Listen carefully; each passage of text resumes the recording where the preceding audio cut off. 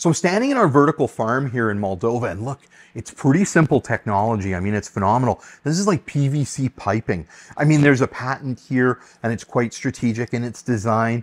But look, these are plant holders and you can kind of see the pipes in behind me. This is one of the 4x4 sections of it, and that's got 100 different plant holders. But the basis is just this.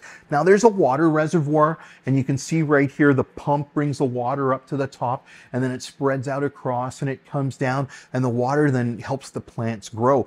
Because we recycle the water, we only use 5% of the water. So we save like 95% of it, which is phenomenal. Now, this innovation is being used here in Moldova to help us grow fresh produce year round, no matter how cold it is. And man, is it cold here. But we're going to grow this produce and we're going to give it to Ukrainian refugee families who were forcibly displaced and forced to flee that ugly war.